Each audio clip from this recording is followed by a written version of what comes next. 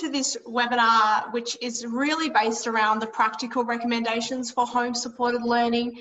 This is a new addition to our E4L calendar in response to home supported learning and COVID-19. Tanya and I will walk you through this webinar today, but we would like you first to just introduce yourselves in the chat box to one another. We'll kind of keep rolling, but we'd love you to keep the conversation going as we do that. Today's webinar has a real focus on practical resources for teachers and educators. There are implications, of course, and learnings for parents. We'll also do a couple of covering off on the resources that are helpful for school leaders. Primarily, though, we'll be talking to our educator audience.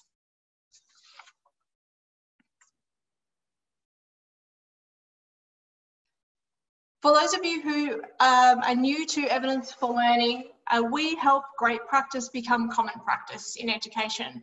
And we help educators to increase learning by improving the evidence of what works and why. And we think that that is even more important now, even more urgent given the current constructs that we're working within.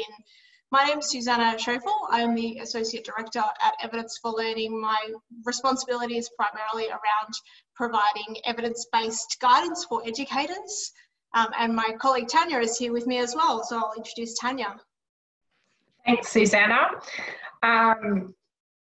Thank you all for taking the time to meet with us tonight in these extremely challenging circumstances that we're facing, not just in Australia, but throughout the world as well. We really appreciate your time, and we've really worked hard, and we hope that tonight is as beneficial as possible for you. My role is Associate Director as well, and I'm looking after the Teaching and Learning Toolkit.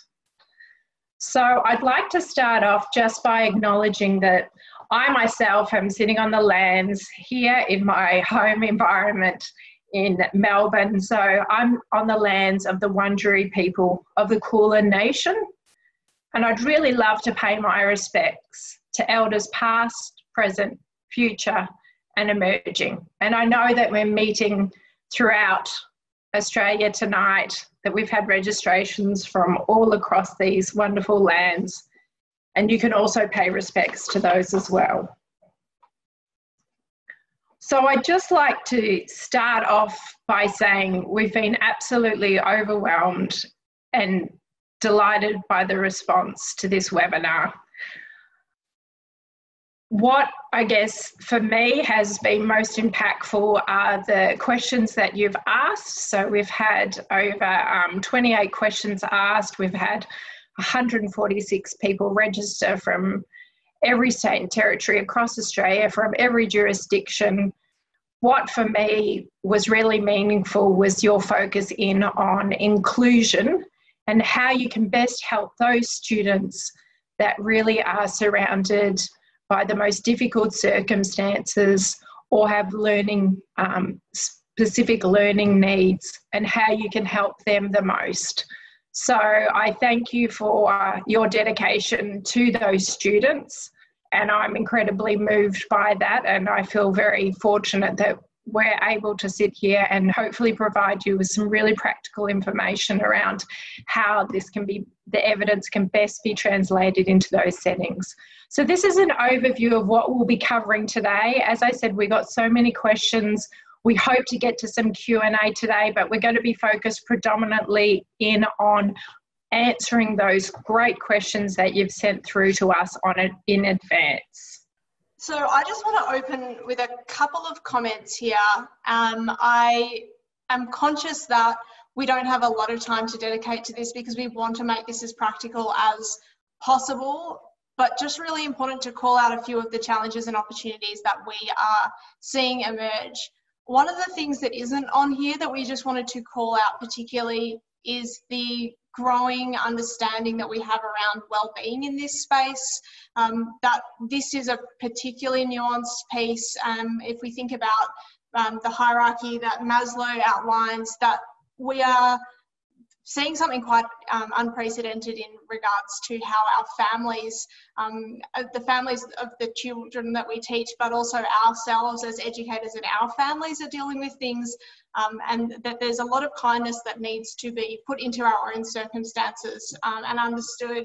So this pandemic is really having very deep effects, and for some families, families who may be suffering from job losses, that education, it might not be front and centre for them. Even in our own homes, that might be hard to keep front and centre sometimes for us as educators. So I think just to call out that we're dealing with quite a complex situation, and that we're not expecting the same thing that we expected from educators, parents and education as we did a few weeks ago. So just to set the scene a little bit there, Tanya and I wrote an article recently in Teacher Magazine published last week, which really looked at these things. Everything from the vulnerability that exists because of the digital divide, which is at serious risk of escalating during this period. But beyond that, there are added levels of complexity, families who don't speak English or speak languages other than English or broken English that might have trouble accessing and even communicating with schools. We sometimes overlook the fact that not all teachers feel comfortable and confident in this space either, and that can be a challenge, but I think framed as an opportunity also to say, in a few weeks' time or in a few months' time, we're going to have a really skilled up workforce through necessity, but there's going to be some really positive effects to come out of that as well. Vulnerability is something that we're not going to brush over. It's a really big concern for us at E4L. It's work that we're going to continue to look into in the next few weeks, and obviously it comes with a level of complexity and even unpacking what vulnerability means and looks like in all of our different situations. At a school level, for leaders and for teachers, we encourage and ask you just to know your students as best you can.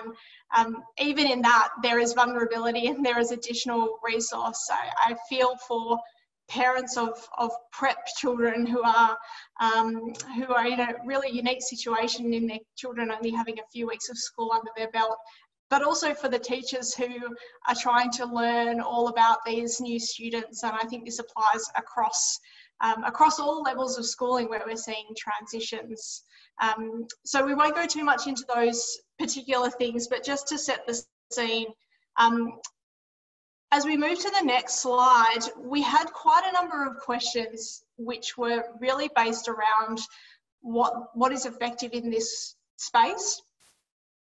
We have got a few things to show to you, but I think the underlying message is this is quite unusual. This is a scenario that no one was prepared for, and certainly there are lessons that we can draw from Schools of the Air and from a whole lot of other projects that have tried and tested this. There is some really strong research at the tertiary level to suggest what's good practice and what is less effective. But the message from us is that we are currently doing rapid reviews into this space. So we'll be able to provide you not only with the outcomes of those reviews, but resources that are practical, that draw on the research and the outcomes from that research. So this will be coming soon, and this is part of our new home supported learning website, which is available under E4L's website, one section of it. We will have this filling out in the next couple of weeks. So we'll have more to prepare and more to share with you then. What we do have for you and what we want to share and help you to use, but also for your feedback so that we understand if this is useful and what other gaps there are, is a lot of our resources that we published already, our guidance reports in particular, have got really strong lessons that can apply, and we're seeing teachers apply them into the home supported learning context. We're using home supported learning as our term for this, and we understand that for every state, for every school, this is quite a different concept, and people will be unpacking that in different ways. But what we've drawn out are the things that are working really well in schools that have transferable appeal. So things that are best bets for us, what is the evidence telling us is strong, and how can we start to translate that so that we can guide home supported learning in a really productive way. We're not expecting schools to run in the same way just in an online environment by any means, but these types of things can be shared and translated further for parents as well. So you'll see a few of our resources on the screen. These are all available, as Tanya said before, on our website under COVID home supported learning. Thank you. We will send the link around, and when you receive the presentation today, you'll have all of the links embedded as well. But shared reading support strategies to help support parents at home, plan, monitor and evaluate learning, which comes from our metacognition and self-regulated learning platform. And these we'll go into a little bit of detail about some of these things today, but just know that we've broken these down for you so that you can see considerations, particularly that relate to home supported learning, tips, and really the summary of the approach from the evidence that we see. So these are for you here. I think there's 3 overarching messages that I share as part of this. The first one comes from our implementation guidance report, and that is do fewer things better. We know that the quantity of what we used to do in schools is not going to work at the moment, but we need to focus on quality. The second thing is to make evidence-informed decisions based on what works for you and your students. You're in the best place to make that decision. You know your students and your context and your families better than anyone else, but use what we can provide you and the other resources out there to start making those decisions. And the third thing, which feels a little bit counterintuitive, I suppose, at the moment, is spend a bit of time trying to monitor and evaluate what you're doing.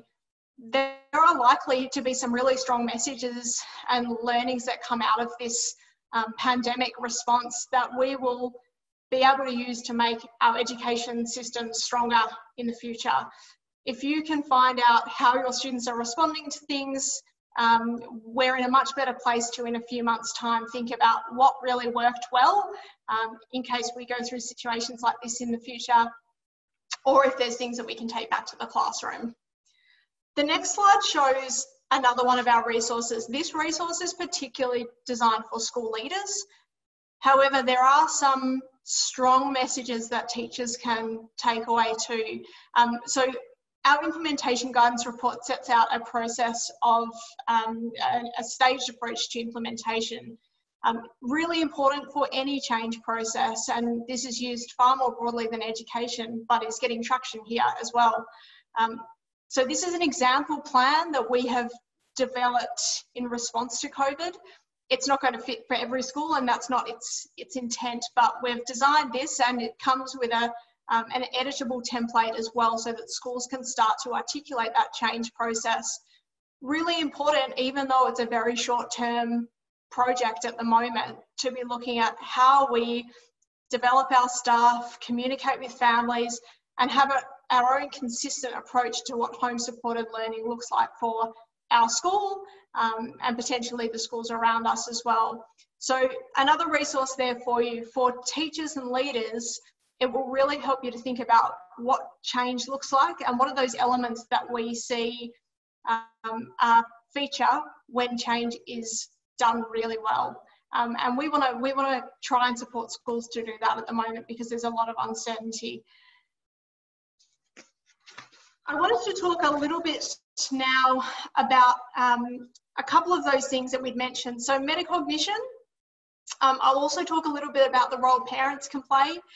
These resources have got quite a depth of evidence sitting behind them, so they're actually distilled from our guidance reports. You might be familiar with these already, but they're also available on our website. Our guidance reports obviously are written in a lens that places students in the classroom, because that is where we know they learn best. And although they might not learn as much or as well or progress as far at home, it's really important that we still give them the opportunities to develop during this time. Metacognition and self-regulation is a really terrific lever to helping students learn at home. We know from school settings that it has got a high impact. We're really confident in the evidence, so it's our evidence security for padlocks, and it's a fairly low cost approach. And so these, if you're not familiar with our toolkit, are the common icons that we use across all of the approaches. So please dive into that. Again, they're obviously a school-based approach, but the lessons can be drawn out. What we see is this plays out quite differently at a number of levels, but you'll see another article that Tanya and I have written which draws on some of this evidence. Students who are more metacognitive, who have better self-regulation at the moment, are probably going to be better able to manage this new learning environment. Having said that, we can still do things to get students who aren't quite there on board. And that might be things like explicit teaching of metacognitive strategies. How do they actually sit down and plan, monitor and evaluate their own learning? A couple of the resources that we've developed draw on strategies for that. So please jump in and have a look at those when you get a moment. But metacognition and self-regulation we see as a really high lever point for this work as well. The next slide shows a little bit of an introduction as to the parents' positioning in this. Again, I think the caveat around that is, and Tanya alluded to it earlier from her own experience, parents are in a very hard place at the moment. They're not teachers. They don't have that, or not necessarily teachers. They haven't had all of the training that you have had as educators. They don't have all of that experience that you have had as educators. And we're also not asking them to be educators. I think there's a really clear message around how we communicate that to parents. A lot of this is just about making sure that we have the same expectations. There are some things that we can ask parents to do that will help their own child engage in home supported learning. Things like creating regular routines, study habits, making sure, like you would ask a teaching assistant or an aide to do, that they are prepared for the lesson. Do they have stationary items that they need? Do they have pen and paper? Communication, again, that's a really core recommendation from our guidance report, which is working with parents to support students' learning. And that is about how we ensure that we're getting the right messages to parents, but also that they have the opportunity to feed back to the school. And that's going to be a really crucial point at this time so that we can understand how students are progressing. The next slide is just a snapshot of how we can engage with parents in this way. So again, these are resources for schools, not for parents. But this shows a little bit of the breadth that we're dealing with. In any situation, we see engagement from parents changing between when a student enters school to when they leave school. And so the school's approach needs to be tailored for that age group. We've got a couple of resources here that will particularly help schools give parents quite practical guidance on things that they can do. Again, there are levels of vulnerability that will make these not work in every situation, and we're aware of that. The first one there for the younger children, even from early years settings, but some of these strategies, when we're talking about oral language development, quite relevant further up the school as well. Shared reading support is a particular resource that we've developed for sort of primary age students. This helps teachers to pick up the tips that parents will find accessible, again, based on the evidence of what we know works in this setting. Shared reading actually is quite strongly reported or strongly researched in the home setting because it's often a homework task that we see happen in primary years.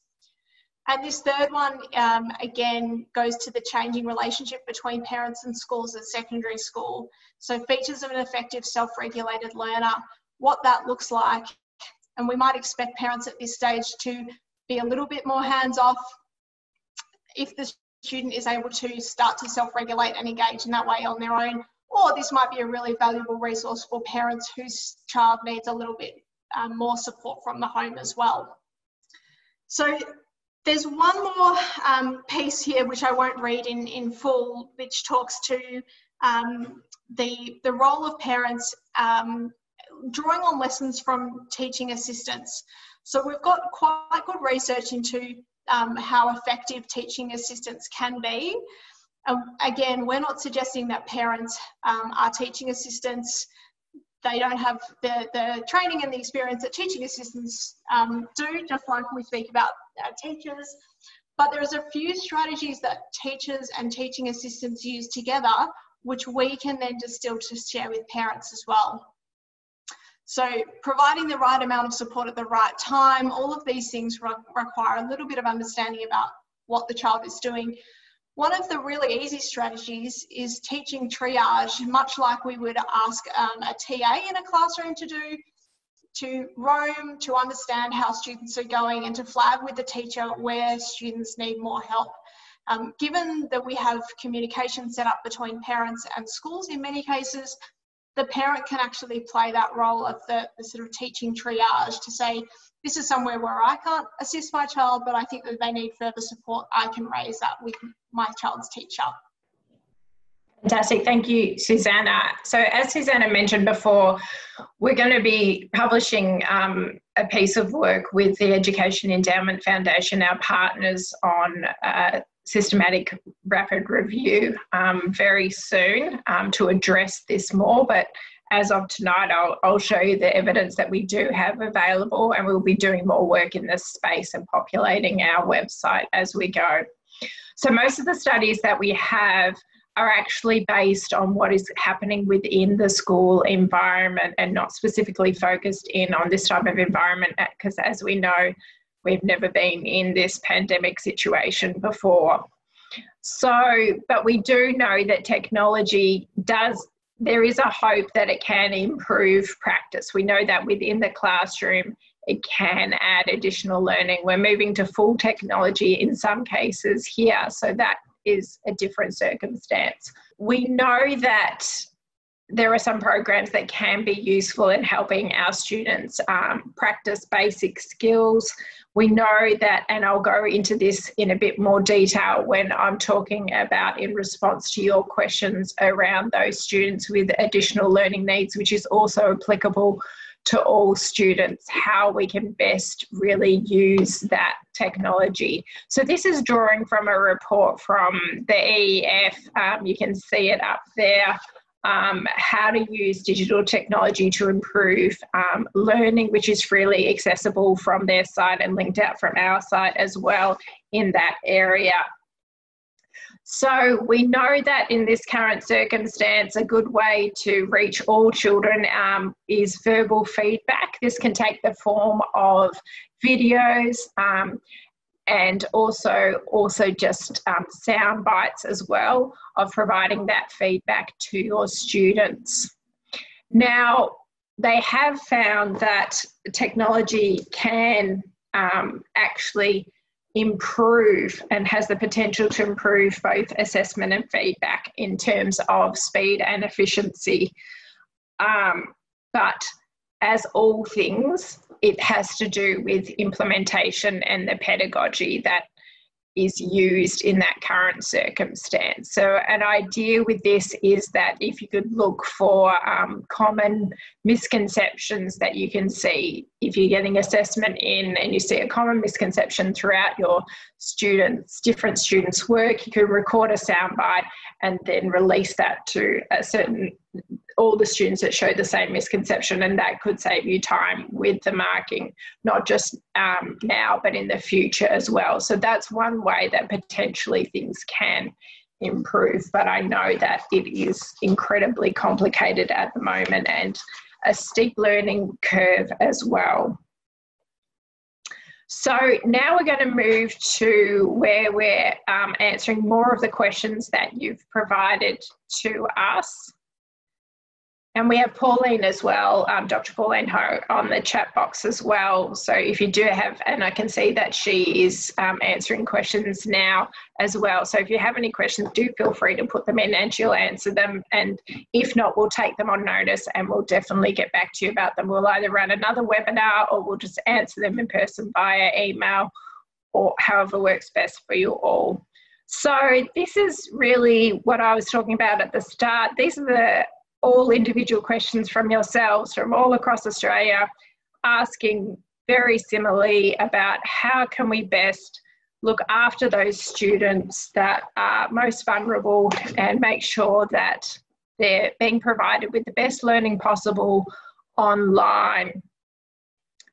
So our partners at the Education Endowment Foundation have produced a guidance report, and it was published just this year. So, and it was based on a very thorough literature review of all the literature around helping to support students with additional needs. And I'll just give you a second to read the quote firstly from Professor Becky Francis, who is the incoming Chief Executive with Kevin Collins, Sir Kevin Collins, having recently left the CEO position. I'll give you a second to read that, and then just from an assistant principal as well.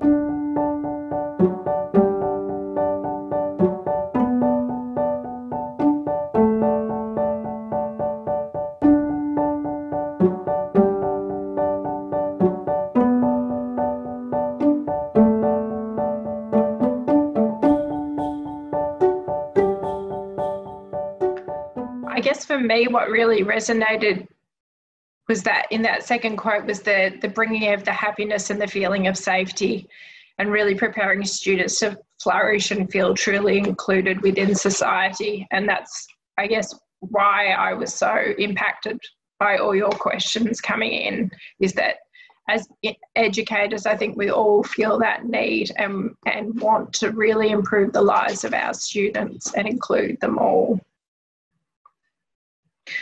So there were 5 key recommendations that they've taken from their large literature review. That literature review is also publicly available. It's a very long document. They've summarised it into a 41-page document. I've summarised that into a few slides for this presentation, and an article that I'll be writing soon as well, or publishing soon. So we've got 5 key recommendations there. So really the first one, and this was really what Susanna was alluding to at the start as well. We're not going to cover this in detail, but it's really a positive and supportive environment.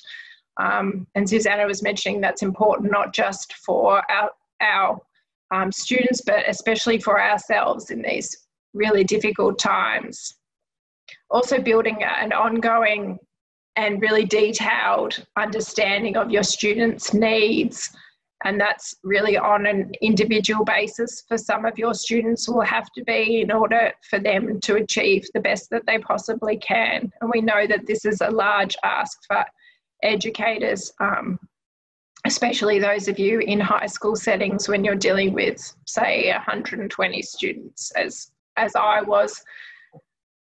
Also making sure that all students have access to high quality teaching.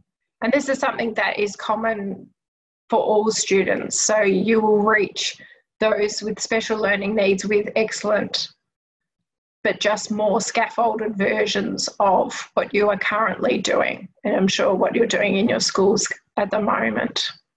And then thinking about, okay, well, are there other ways that we can support students' specific learning needs if it gets to the point where the day-to-day learning isn't really meeting their needs? Then thinking about, are there further supports or intensive support that we can provide one-to-one? And then it's working effectively with teaching assistants, which of course looks different in this new model. And we covered off some of what that looks like with parents, but we'll cover off what it looks like really with teaching assistants who have qualifications and who are a valued part of our profession. Maybe I'm a bit biased when I say that, as my husband is a teaching assistant, but I know how hard you all work to support the students in need. All right, so I think with all of this research and the more that I read, really the use of labels helpful in understanding some basic ideas, but really it comes down to the individual. And that's the same with every individual in your classroom. And you'll only really get to this by planning, acting, reviewing, and doing for every student. So you'll try something online now. You'll try to reach out to a student that you know has suffered from perhaps disengagement in the past and you know may be struggling. So you'll give them a video, just trying to encourage them to engage. So you'll be trying different things at the moment, experimenting with new online ways of communicating with your students. So we know that high quality teaching is, and there's several different ways to go about this that are important, and some specific techniques that we know that can reach all children, especially those with special and additional needs. So if we think about flexible grouping, and I'll take you through what this means more so in an online environment. So flexible grouping just being as distinct from streaming. It's based on where is the student at currently. It's constantly fluid. It moves based on the student's current achievement levels, and students can move in and out of these groups as all human beings do. Susanna was talking about cognitive and metacognitive and self-regulatory strategies. We'll go into a few more specific examples around that, specifically around the cognitive strategies. We'll go a little bit into explicit instruction and also the use of technology specifically for those with additional learning needs, and also scaffolding as well. So this is just a summary of each one of those different approaches. And then what I've done is try to think about what's one practical example, because I'm really trying to think what's practical for you, what's going to help in your online or classroom environment or blended environment currently. And that's something like a task plan in an online environment. Explicit instruction, well, that's then become video clips and short audio clips. I've seen some lovely examples already of what teachers are producing for my son, and I'm sure what you're producing for your children. With the use of technology, you can have students actually produce videos themselves that can be very beneficial of them self-modelling through a process, and I'll walk you through that. We then have cognitive strategies that I'll talk about. And for flexible grouping, those of you, I saw some of you do have Zoom. This isn't possible on all platforms, but those of you that do, you can have breakout rooms where you can be trying to have more Vygotsky in your life, so that there is students talking to one another and helping one another at the same level. And as I was speaking before, those groups will move and change, and you'll move them dependent on what is happening. Yeah, that is a good point. Bearing in mind that you'll need support staff. So if possible, if there was a support staff that could go into a breakout room with those students, because I do understand the safety concerns and the encryption concerns currently that have been emerging. So I'd love you to tell me what scaffolding you're providing for your students at the moment. This is just a task plan that has been generated by a school. I've seen some that my son is using, and it just outlines some really trying to get the student to break down what are the steps that they need to do to complete the task. How long will each take? And sometimes self-rewards can be a really important way to help students as well. So if anyone wants to type in examples into the chat box, that would be fantastic. Now, another example, so there are lots of different cognitive strategies. You have Venn diagrams, you have my personal favourite of the hierarchical concept map. If you've ever tuned in before, heard me talk about those for senior secondary mathematics, love them. What is really nice about the Freya model is that it can be really useful for students with additional learning needs is that emphasis on non-examples. And this can really help help students to move past misconceptions that have arisen in their mind. So let us know any cognitive organisers that you're using currently. I'll pop those into the chat box. So what we have here is a worked example. So this is looking at a planet. So you can see the definition is in there. We've got the characteristics, we've got our non-examples, and then we've got worked out examples as well of the Freya model in practice. So I thought that this was quite nice and could be used easily online in just in a template. I'd just put that together on PowerPoint and students could type straight into it, and that would really help scaffold their learning. All right, so looking at technology. So 3 different broad categories we have here. We have instructional apps that are providing instruction, modelling or practice opportunities for a wide variety of skills. Then we have our non-instructional apps, and then we have our speech generating apps. In our non-instructional apps, there can be apps that help students to take notes, and these can also be provided to provide audio feedback and also present explicit instruction presentations as well. If we have a look at those, and that's a really, OK and Kim was just a lovely meta-analysis that was solely focused in on, hope people don't think that's a contradiction of terms, but I do think meta-analysis are lovely. So a lovely meta-analysis that was focused in on just looking at students with additional needs and what technology and what can actually really benefit. So within this, what they found when they looked at all the studies that they could find that were robust were that these technologies had specific elements within them. The first being explicit instruction. So that's really the teaching of skills and concepts in small steps. Using examples and non-examples, having a clear and unambiguous language. So, and also anticipating and planning for common misconceptions and highlighting essential content and removing distracting information.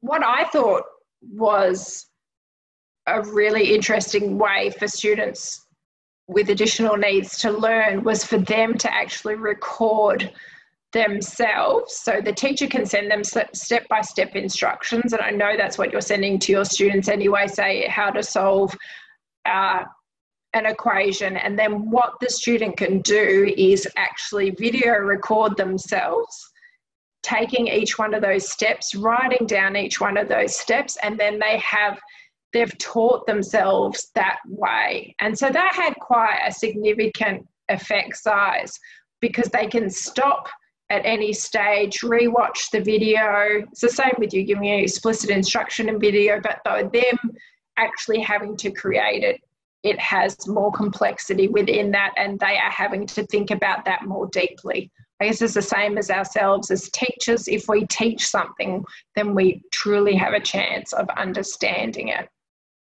Then we have video modelling. So the teachers are creating the videos. The opportunity in that is stopping and starting and taking as long as they want and rewinding if something is not making sense to them, especially those that struggle with understanding written communication. So that can really be a way to support them. They also found, which is a little bit out of your control, but is interesting to think about, is a constant time delay. So within the program, there was a set time that was quite prolonged that would ensure that the student have enough time to respond. And we know that that's one of the techniques in effective use of teaching assistants as well, and teachers in general, is leaving a significant delay time. So as we said, we'll be publishing more in the technology space in the weeks to come. So in applying all these strategies, there's some overarching concepts here that we're thinking about, which is what's the need of that specific student, what are we actually trying to teach them? What is it that they are having difficulties with? And then it's thinking about, some students will require for that to be taught multiple times, and that's why we're talking about the rewinding and watching the video again, and a more intense focus on a smaller number of concepts over a longer period of time. And then is I think the art and science of teaching, and that's what you bring to your jobs every day, is thinking, okay, what's that looking like for my student? You're planning, you're acting, and you're reviewing, and you're making sure that you can see progress for that student. So if we know that that isn't having the desired impact that we would, and we can't see the desired impact for just whole class teaching, well, then we can take it up step by step.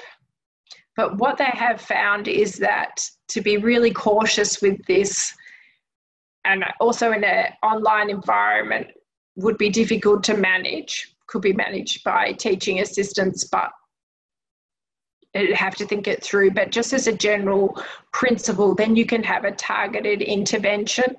And then at the very top level, you have the specialist support. So it just depends on how your student is progressing and what is best for them. But really, the take-home message is, if at all possible, how can the current learning be modified to meet their needs, rather than targeted and specialist support, but that is there when required. So we know that the same rules apply online as they do in the classroom if you do have access to teaching assistants or integration aids or whatever they are called within your state. You can see here on the right-hand side of the slide, there's quite a spread of the impact of teaching assistants. So if they're used ineffectively with more of a method where they are taken out of the classroom, or they are just sitting specifically with the teaching assistant all the time, we see that that can have a negative impact on the student's learning. If the teaching assistant is helping more generally, that can be positive. So the same ideas exist in this online space. The aid reports to the teacher sends that information then on to the level coordinator. You can help them support your students. They can send videos. I saw a delightful video today being sent out just to help students to try re-engage, and then the response back was that, and from the parent and the child was that it meant a great deal for them just for someone to say, look, we're really looking forward to you completing this piece of work. Can't wait to hear from you. Just something as simple as that from a teaching assistant can really be meaningful at the moment. And then they can answer questions and support in technical issues as well. So these are things that we're talking about for teaching assistants. They're not replacing teachers. They have different qualifications. We were talking about that skill set on the right-hand side to encourage in parents as well. We don't really go to the avoid with the parents. because it really is different. They are different roles that they are playing, and they are different qualifications. So these are the key skills that we're encouraging in teaching assistants online. So we're really moving as much as possible to a model where students are self-scaffolding with increasing their metacognition and their self-regulation. So that is just the TA observing the student working. The prompting, the TA is using wait time and then coming in and asking, have you seen that diagram that your teacher put up if they're on an online chat in relation to that piece of assessment? Or they're cluing, they're saying, have you looked at the ruler? How is that going to help you solve this particular problem? The next level of support in increasing support is modelling. So the TA can actually model for the student what success looks like in that task. And then there's the correction. So we're really wanting this to decrease over time and increase the students' independence. So we had a lot of questions about feedback and how we can build relationships online, which is difficult and tricky. As I was saying before, videos can be very helpful when you're explaining key concepts and building rapport with your students. And you can use the chat function as often as possible, and also encourage your TAs and integration aides to go through and respond to comments as well. So I think that can be an excellent use of their time. So in looking at how do we provide successful feedback online, those questions around differentiation, we can use differentiated success criteria. Extension activities can be provided within the lesson plans that you're providing on Google Docs or in Seesaw. You can look for and make note of common misconceptions and then verbally respond to those, or you can also produce videos of providing snapshots of feedback. So this is the different types of levels that we know and whether they're effective or not so effective in providing feedback to students. This is work that we started off with AITSL and then also worked with the Education Endowment Foundation. This is just a worked example here. So really at that process and self-regulation level is where we see they are the most powerful. Now, if you want to chat into the chat box, how would you give feedback on self-regulation on a current task that you are doing? This is a really tricky task I'm asking of you 5 minutes before closing, but I know you are all keen, and yes, you will get the presentation because you're all here on a Tuesday night. And now I'm going to hand back to Susanna. As we wrap up, and thank you, Tanya, there were a couple of other questions that came through to us which we thought were valuable to call out. Some of them were valuable because they were particularly difficult and particularly important. This was one of them, how best to support young people in vulnerable households. And this question popped up in the chat box as well. This is something that we're working on. Tanya mentioned before that we're looking at rapid reviews of the evidence and with a particular focus on vulnerabilities as well. In absence of something more concrete to share with you, a few reflections from us. AITSL Standard 1, which you'll all be familiar with, is know students and how they learn. And this is really about tapping into your knowledge of students and families to make that decision as someone who has got enormous amount of expertise to bring to that. Differentiate, and this probably goes beyond a little bit of our common use of the word differentiation. Some students might not be able to access you're teaching currently because there are so many other things happening for them. Differentiation might be just a phone call to make sure that they're on track and their wellbeing is doing all right. It might be that there's other support there that they need before they can even get into a space that they're going to be a productive learner. And in addition to that, there are a number of system provisions in place. We haven't listed these because they're different in every state and territory at the moment, to enable vulnerable students to access education on site. And we know that this is not always going to work out as clearly as it's written, that some of those students who are likely to disengage will probably not be the ones that come back as putting their hands up as vulnerable, but be guided by your department and your association on this. There was a number of questions as well that based around early childhood education that also have quite impressive implications for foundation and the early years of schooling. So we wanted to sort of package those together. Again, this is a space that we do work in at Evidence for Learning. We've got a number of resources. You saw the oral language ones before. So these are here for you to access, for you to provide feedback on. Some of them are internal resources that Evidence for Learning has developed, our toolkit, as well as the research summaries, oral language development. A number of them are also external, but also you will find these on our website. So these are there for you to start unpacking and using your professional judgment as well to see how they fit for you. So yes, there are a number of things that you can do there. A couple of key takeaways to end with, and then I'll invite Tanya to close for today. If we could ask you to leave with a few things, this is what we had come to a conclusion on.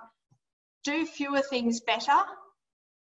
Communicate, and this applies to families and schools with your peers and your colleagues. Communicate for your own well-being, but also so that you're have got a common understanding and you're building your community more broadly. Build on what you know and you do already. Just because we're in a new situation doesn't mean it needs a completely new approach. There are amazing things happening within schools. You've got amazing practices under your belt from your years of experience as teachers.